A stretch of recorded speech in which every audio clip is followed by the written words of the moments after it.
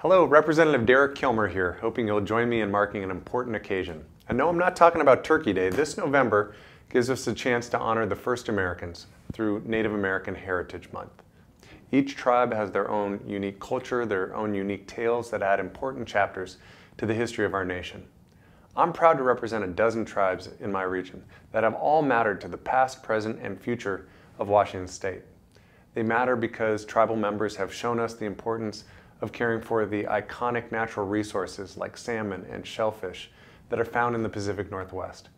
They matter because they have shown all of us the importance of honoring and respecting our elders, of learning from our elders, and never forgetting the time-honored traditions that they've passed down.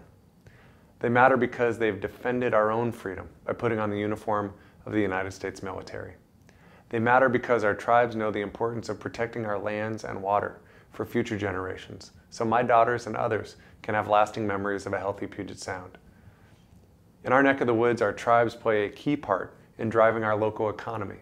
And as we mark Native American Heritage Month, I believe more than ever in a successful federal tribal government partnership that sees us working together to address the many challenges we face.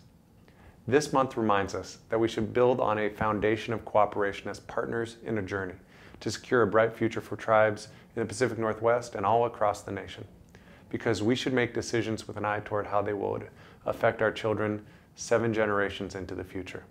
So please join me this month in celebrating the history and culture of our tribes, and let's recommit to working with our tribal partners to make a better future.